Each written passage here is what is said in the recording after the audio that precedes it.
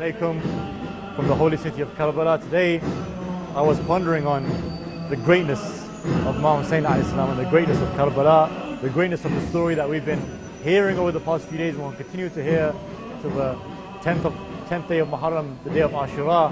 And I wrote a short couplet about the Ansar of Imam Hussein who the people of Karbala are commemorating today, which says, I saw Habib ibn Mudahir at the foot of the battle kneel. He says, Allahu Akbar, God is great and Hussein is actually real. Subhanallah. Sometimes I sit, today in fact I was sitting outside the grave of Imam Hussein and despite all the things we hear, all the lessons we hear about the beauty of Imam Hussein, I was sitting there and thinking, Subhanallah, in the midst of all this, someone like Imam Hussein is actually real. His story is actually real. His story actually happened. His values and freedoms, there was actually a person that stood up for such values and freedoms that we learn from till today. And as we know, it's the main thing we hear about the story of Karbala, that Imam Hussein stood up and gave everything, his whole life, the lives of his family and his companions, for the sake of his values, for the sake of freedoms. And as we speak about the journey of Imam Hussein from Medina to Karbala, in the context of what we can learn from it today in the 21st century, the one thing we want to tackle tonight, inshallah, is what exactly are the true values and the true freedoms that Imam Hussein stood up for. As I mentioned, as me and my respected guest Sayyid Ali mentioned and talked about on the first night of these live shows, we living where we live, where all of you watching I'm sure live as well, in the West, where there is democracy, there is freedoms, have this idea of freedom, which is to do anything that you want. And we asked ourselves, is this the same freedom that Imam Hussein stood up for? Because where we come from, we have the freedom not just to live in peace, but the freedom to sin as well, the freedom to indulge in sin. And is that, in fact, is that the same type of freedom that Imam Hussein stood up for?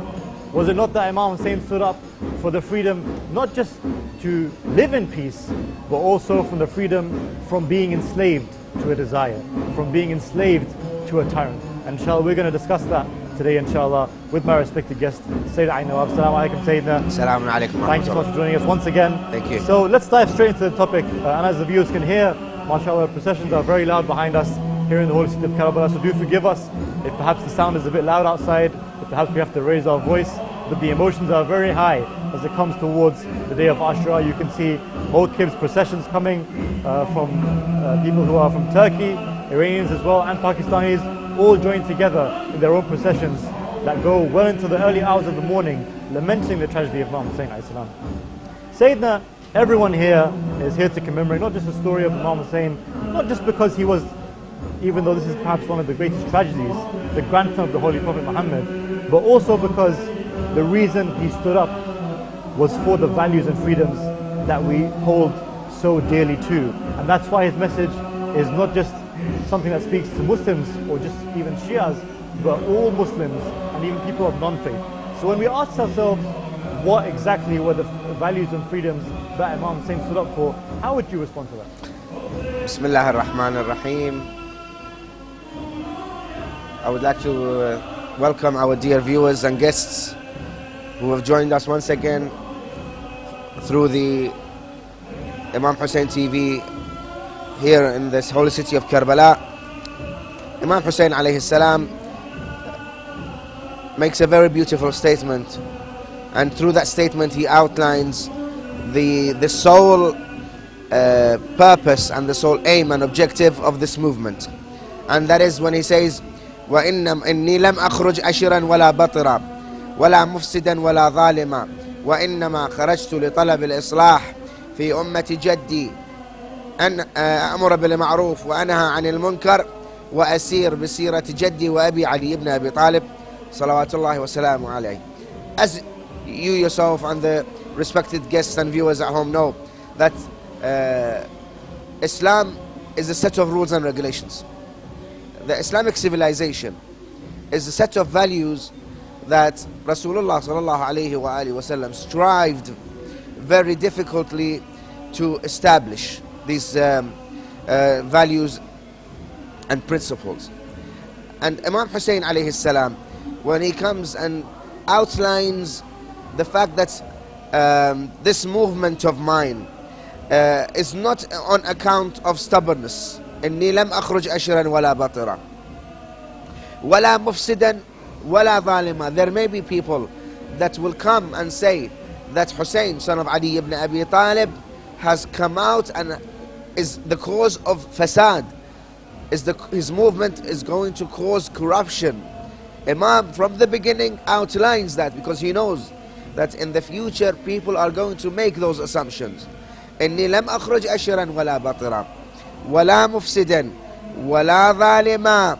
And I do not want worldly desires, and I am not instigating, or I have not been instigated by the devil. وإنما, and that is وإنما خرجت لطلب الإصلاح في أمة جدي. And I have risen solely for the whole reason of seeking reform in the nation of my grandfather, the Holy Prophet of Islam. Now, that again outlines, highlights what level or to what extent the nation of Islam, the Ummah of the Holy Prophet, had reached in disobedience to the Islamic laws.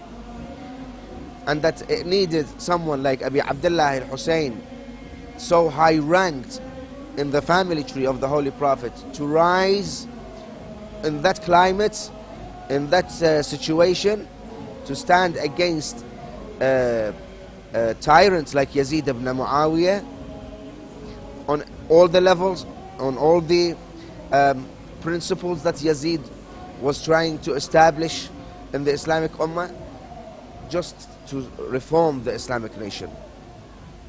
And why didn't the Imam use, for example, I am seeking the reform of these two groups. For example, the group of Yazid ibn Muawiyah, and for example, my group. Why did the Imam alayhi salam say, I seek to reform the nation of my grandfather? Because the whole of the Islamic Ummah had been affected by this virus. The whole of the Islamic Ummah had reached a level where they had neglected general rules and regulations of the Islam. Sayyida, can I ask you, we talk about the Battle of Karbala, and in terms of the history, it took place a mere 60 years after the Holy Prophet died, after the Holy Prophet himself had perfected religion, had brought this perfect, had perfected morality, had perfected values. How did people sway so easily in just a mere 60 years that Imam Hussein had to give his blood and everything he had for these same values and freedoms? And that's a very good question, and the answer to that is that things did not start 60 years. It was a gradual movement towards the Ummah leaving the real message of Islam. And that gradual descent was started from the first day after the martyrdom of the Holy Prophet sallallahu alaihi wasallam. It started with the Saqifa of Bani Sa'ida. It started when the so-called companions of the Holy Prophet decided to deprive and to steal and take away the Khilafah from Amir al-Mu'mineen Ali ibn Abi Talib. And this is a statement that is widely used. If Saqifa was not established, if the attack on Fatima al-Zahra salamullahi alayha had not taken place, the events of Ashura wouldn't have taken place. So that was the first movement of the hypocrites and the non-believers towards the gradual descent of people after they had been elevated to the ranks of being individuals described in the Holy Quran by the Holy Prophet. Kuntum khayra ummatin ukhrijat linnas. At one time, you, the nation of Rasulullah, you was the best ummah that Allah subhanahu wa ta'ala used to use you as an example for the other nations. Kuntum khayra ummatin ukhrijat linnas ta'muruna bil ma'ruf wa tanhawna 'anil munkar. Because you enjoined good and forbidden evil, Allah subhanahu wa ta'ala described you as the best of the nations. But when you left these two things, that's why Abi Abdullah al-Hussein says, وَإِنَّمَا خَرَجْتُ And the whole reason that I have risen, لطلب الإصلاح في أمة جدي. How am I going to seek reform in the nation? By taking them back to those two principles that they used to actually practice before. أمر بالمعروف النهي عن المنكر. And that shows how important أمر بالمعروف النهي عن المنكر is. Because it all outlines the true meanings of the values and freedoms in Islam. And the true values and freedoms being practiced and being preached by the Holy Prophet and Ahlul Bayt and the ulama and the maraji' these days are the values and freedoms that we see the Western societies preaching and conveying, that they are looking for these kind of things, like freedom of speech, freedom of rights, freedom of opinion, human rights, freedom from oppression, oppression, and protecting the female, protecting children, stopping poverty. All of these things, they were established in the government of Rasulullah and Ali ibn Abi Talib salawatullahi wa salamu alayhi. For example, let me give you a beautiful example from the life of Amir al-Mu'mineen salawatullahi wa salamu alayhi. The day that Ali ibn Abi Talib was asked by the people to assume leadership after the Ummah faced problems and situations after the first two so-called Khalifs. Amir al-Mu'mineen told them, listen, I, Ali ibn Abi Talib, it's true that I am your leader and I am ruling and governing over a wide area of land on today's map.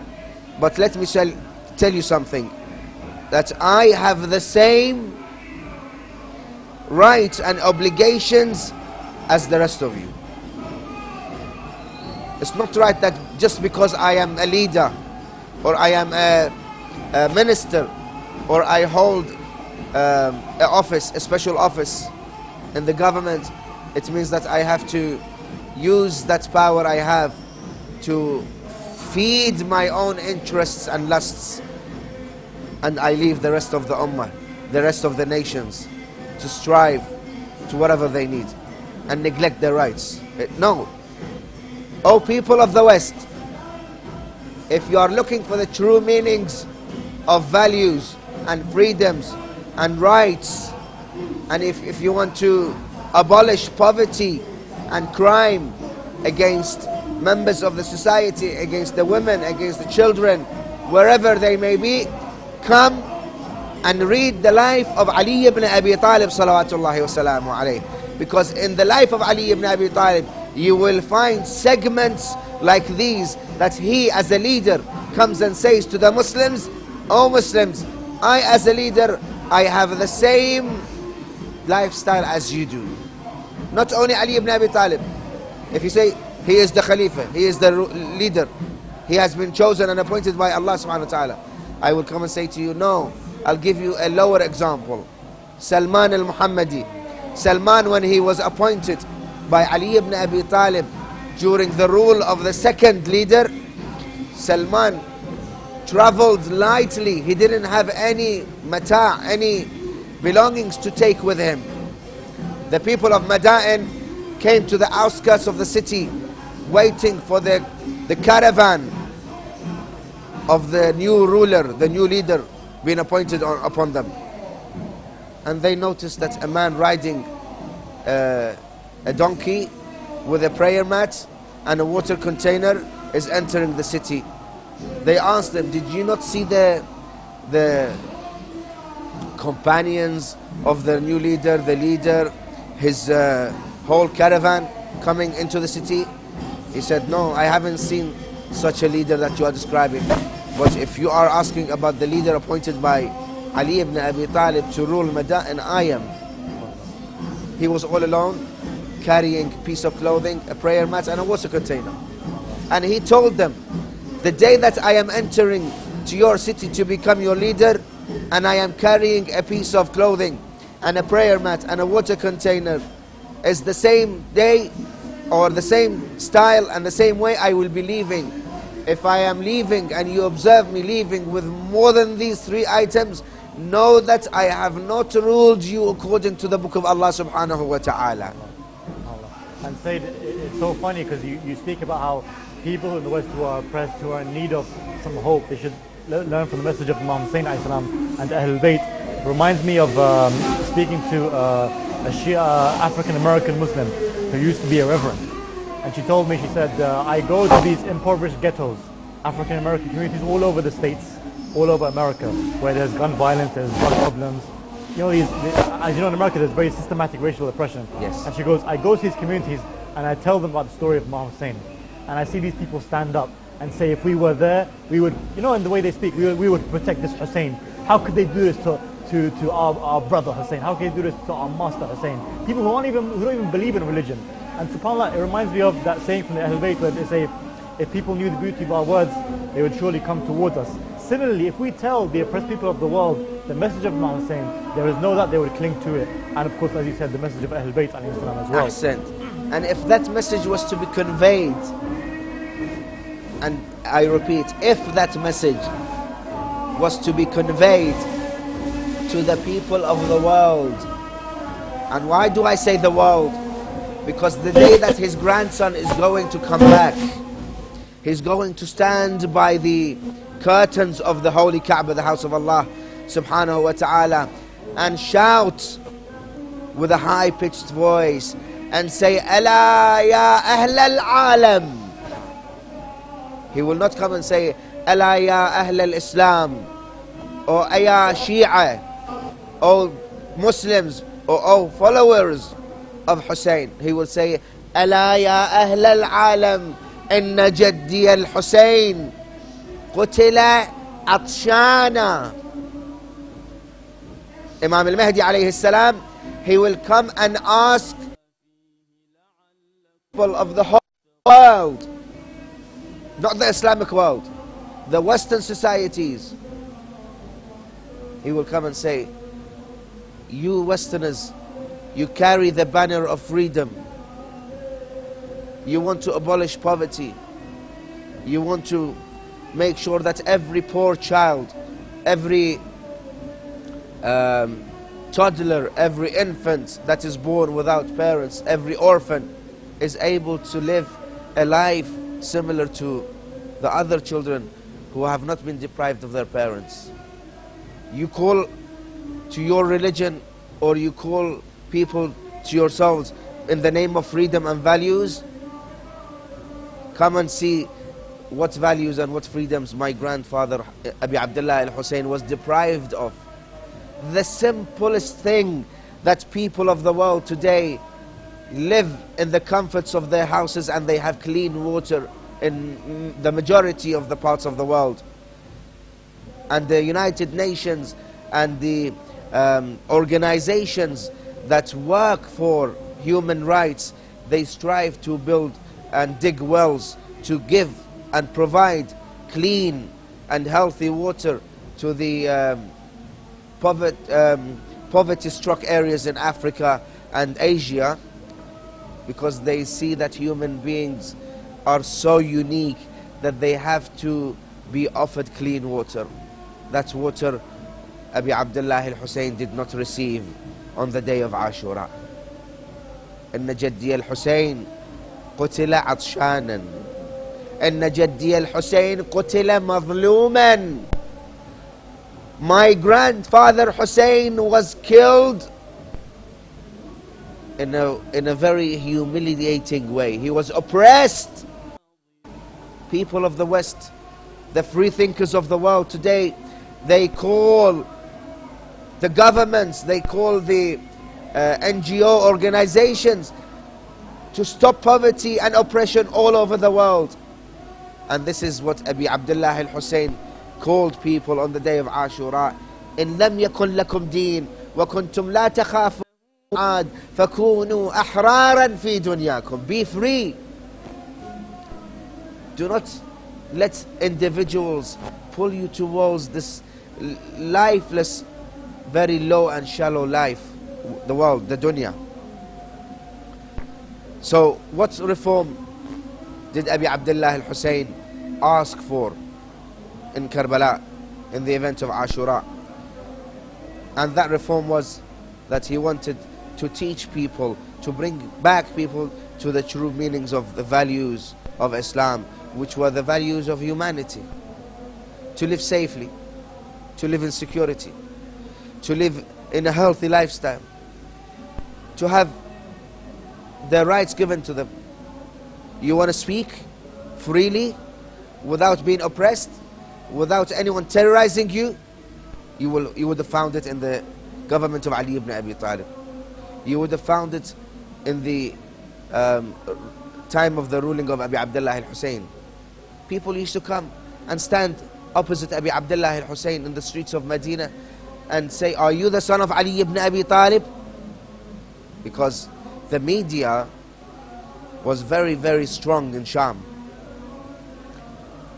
And they used to send their spies and their aid workers to come and tell the different areas of the Muslim Ummah that Hussein ibn Ali is the son of Ali ibn Abi Talib, who did not even pray. That's why when Ali ibn Abi Talib was killed and martyred in the mosque, the people of Sham asked, what was he doing in the masjid? Did he even pray for him to go to the masjid? So that individual who was from Sham stood in front of Abi Abdullah al-Hussein in the streets of Medina, and he said, why are you calling people towards Islam when you do not practice Islam yourself? And he started insulting Abi Abdullah al-Hussein. And how did the Imam receive him?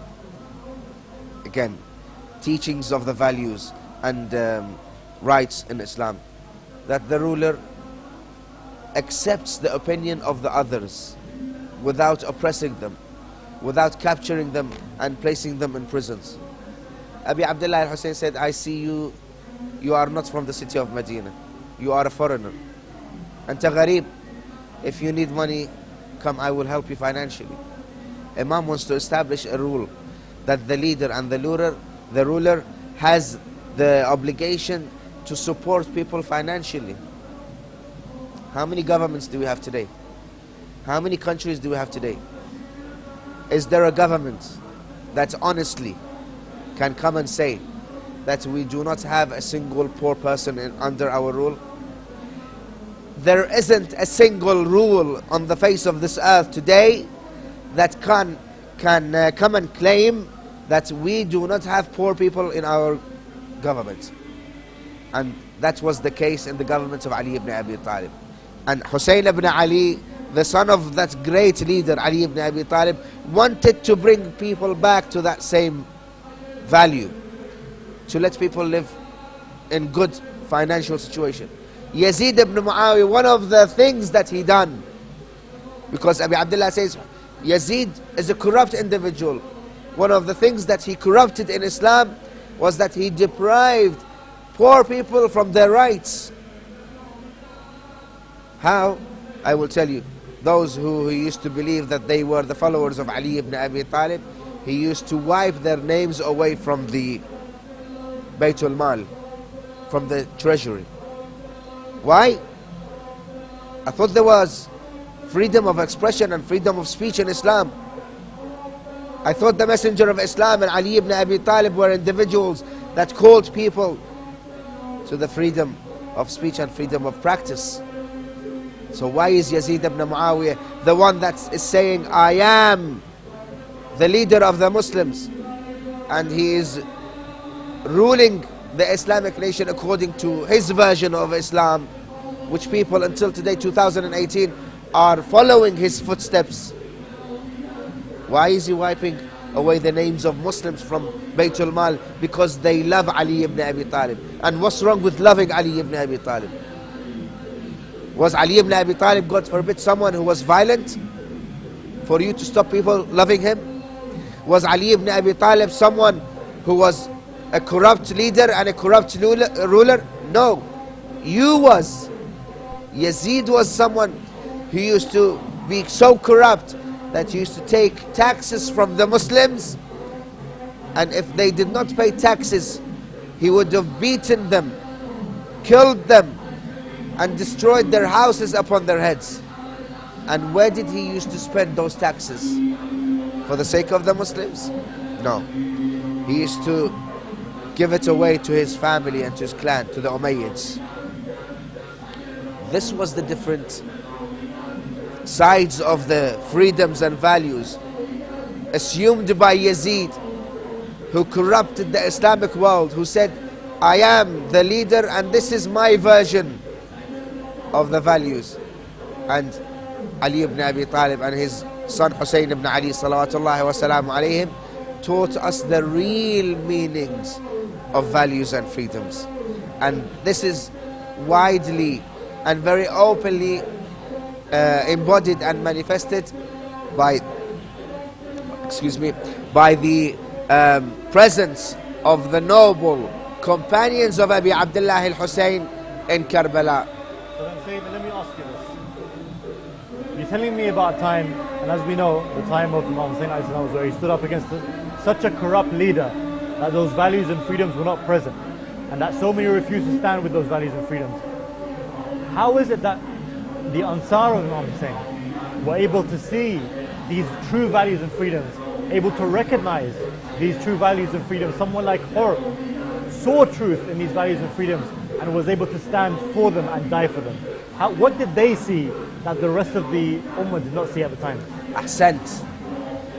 This is as a result of many issues. One of them being is that Abi Abdullah describes why the people who were once upon a time so much religious that they memorized the Holy Quran, they prayed Salat al-Layl, they did Salat al-Jama'ah, they led people for Salat al-Jama'ah, and they were companions of the Holy Prophet. Some of them were companions of the Holy Prophet, or at least heard the message of the Holy Prophet, but they decided to stand against Abi Abdullah al-Hussein.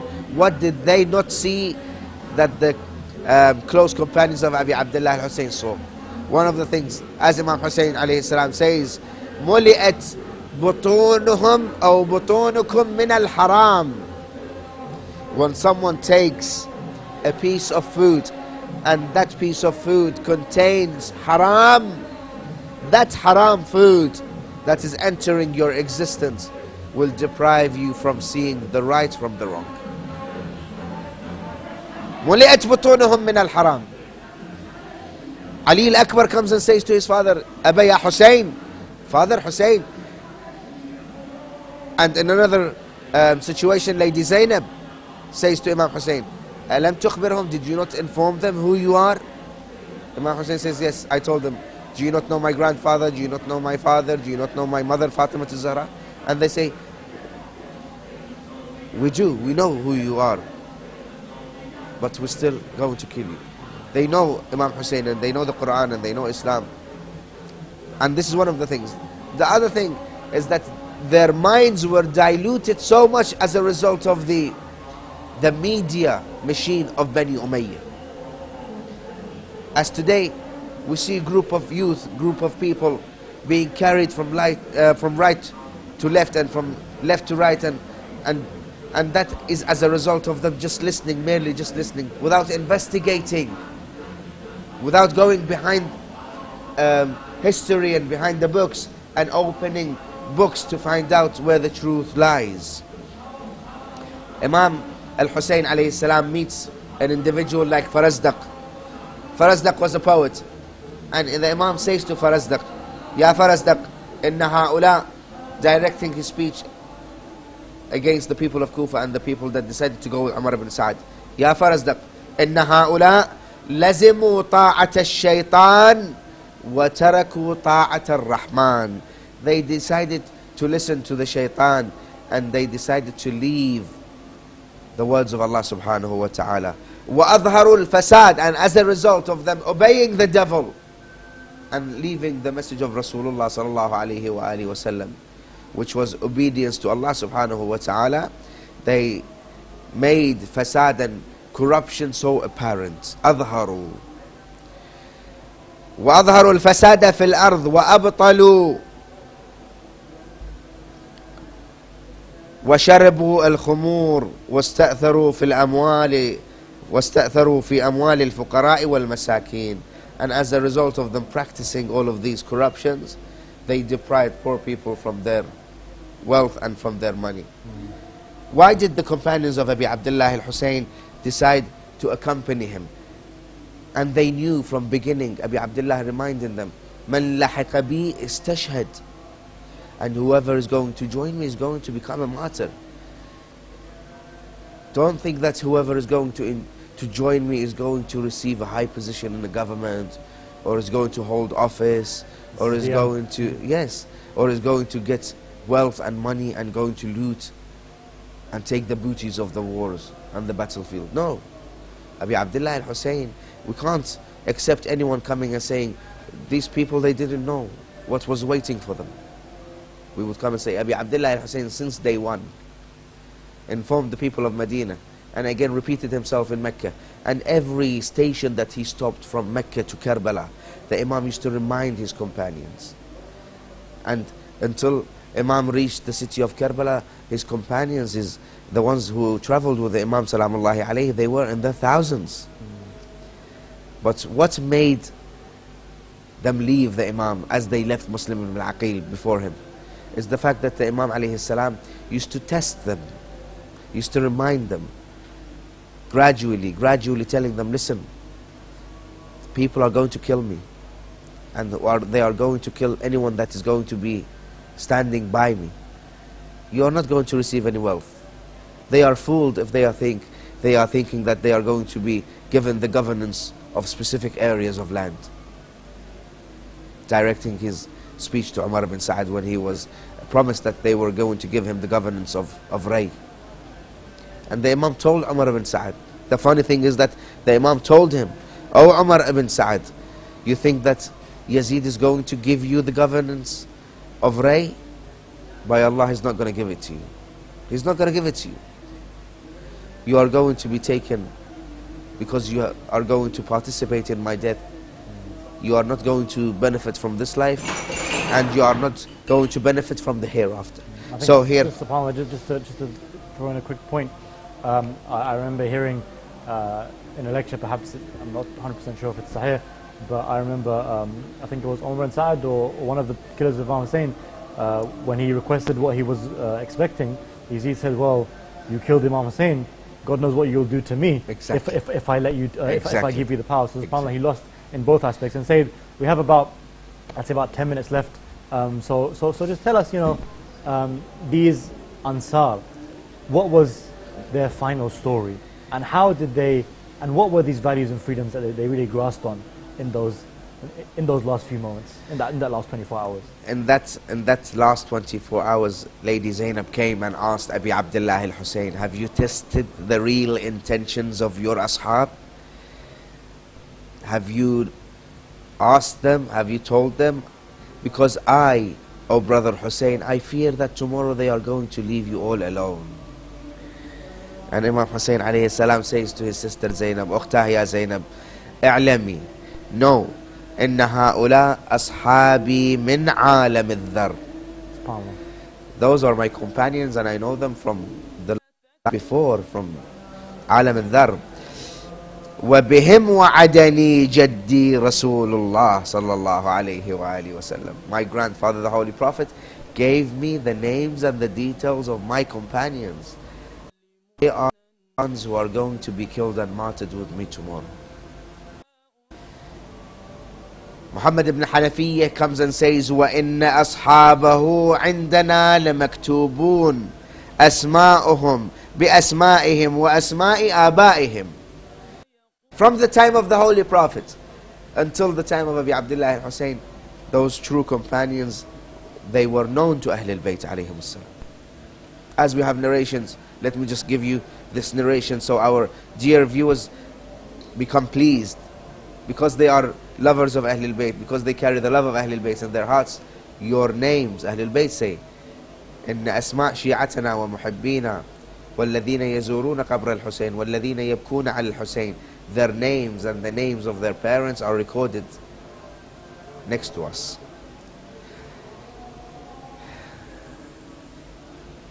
The companions, they were so sincere in their honor and dignity towards Abi Abdullah al-Hussein, that this ayah falls upon them. رِجَالٌ صَدَقُوا مَا عَاهَدُوا اللَّهَ عَلَيْهِ. And this is the verse that Abi Abdullah al-Hussein was reciting after the demise and the death and the martyrdom of every single companion that used to go to the battlefield and not come back. The Imam used to recite this verse of the Holy Quran. وَمِنْهُمْ مَنْ قَضَى نَحْبَهُ وَمِنْهُمْ مَنْ يَنْتَظِرُ وَمَا بَدَّلُوا تَبْدِيلًا. And they never changed their stand and their opinion about Abi Abdullah al-Hussein. They saw what was happening on the battlefield, but each one was advising and saying, for example, Muslim ibn Awsajah said to Habib, Ya Habib, I want to give you my wasiyyah. What wasiyyah was that? He said, Usika bihadha al-ghareeb. Do not leave this Imam who is going to be all alone. Do not leave him. Who were these individuals? They were individuals who Imam Salamullahi alayhim says, Inni la a'lam ashaban khayr min ashabi. Upon all the companions of the prophets and messengers and the Imams, I do not know any companions better than my companions. So what levels did these individuals reach? Amongst those strong, brave warriors was an individual by the name of Abis al-Shakiri. Go and read the life of Abis al-Shakiri.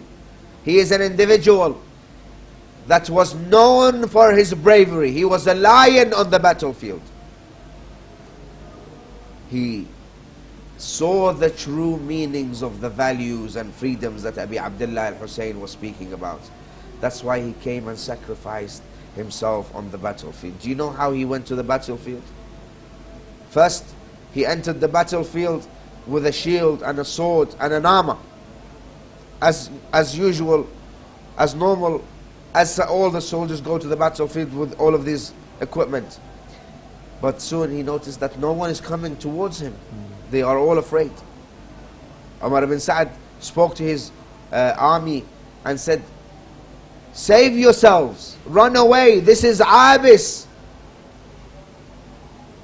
Usually commanders and army generals, they try to push strength and power into the souls of their soldiers, telling them, why are you running away? Go to the battlefield, fight. But in this situation, Umar ibn Sa'd was saying to his army, men and soldiers, save yourselves, this is Abis. Who was Abis? Abis was an individual that at the end, he decided, I haven't come to the battlefield just to play. I've come to save and protect the life of Abi Abdullah al-Hussein. I've come to take away these individuals from in front of the path of Abi Abdullah al-Hussein. So what does he do? And this is a strong and brave warrior. He throws away his shield. He throws away his armor. What else? He takes away his helmet. He throws to one side his sword. He takes off his clothing, but leaves his pajamas and goes and charges the wall towards the army of Umar ibn Sa'd. His friends and companions in the army of Imam Hussein say to him, what's wrong with you, Abis? Are you okay? Ajuninta ya Abis? Have you gone crazy? Look at the statement of this brave man. Na'am, he says, yes. Why? What has made him reach this level for him to say, Hubbul Husseini ajannani? The love that I carry for Hussein ibn Ali has made me crazy. For him to enter the battlefield without a sword. Another individual was by the name of Wahab. Wahab was a Christian young man who, before the events of Ashura, before arriving to Karbala, he was a newlywed young man who was a Christian, and he was traveling with his newlywed wife and his mother. Upon reaching the camp of Abi Abdullah al-Hussein and arriving at the route of Abi Abdullah al-Hussein before arriving to the land of Karbala, Abi Abdullah al-Hussein sends after him, calls him, speaks to him, invites him to join him, speaks to him about the values of Islam, speaks to him about his position and how these people are oppressing him. It's the mercy of Imam Hussein. It's the mercy. Even towards death. He wants to save him. He wants to tell him, Ya Wahab, join me, because if you join me, you will be rewarded with paradise. Wahab, on the day of Ashura, he comes and says to his mother, "Oh mother, what shall I do? The companions of the Imam are going to the battlefield. From one aspect, my wife is saying to me, don't leave me alone. We have just been married. If you go to the battlefield, you will be killed. Who are you going to leave me for? And from one aspect, you, my mother, you're pushing me towards the battlefield. What shall I do?" The mother was saying, "Ya Wahab, go! Go to the battlefield. Hami hurama Rasulillah. Give your life for the sake of Hussein ibn Ali. Do not listen to your wife." Wahab says, "I charged towards the battlefield." Wahab was a young man who was very brave. He fought fiercely until he was struck and he fell to the ground. He was bleeding heavily. Suddenly he looks back and he hears the voice of his wife, who was telling him, "Do not go to the battlefield." His wife was saying, "Ya Wahab, stand up. Qatil dun at-tayyibin. Fight and protect the life of the beloved family of Rasulullah." He says to his wife, "Moments ago you was telling me do not go to the battlefield. What happened?" His wife says to him, "Ya Wahab, la talumni. Inna wa'iyat al-Hussein kasarat qalbi." I cannot bear to stand and hear the call of Hussein saying, "Ala min nasirin yansurni, ala min dhabin yadubbu an hurami Rasulillah." And this was the situation after all the companions went to the battlefield one by one, and Abi Abdullah al-Hussein was all alone. Bani Hashim went and never came back. The companions went one by one and never came back. It was time that Abi Abdullah al-Hussein was all alone. He started looking at the bodies of the Ansar,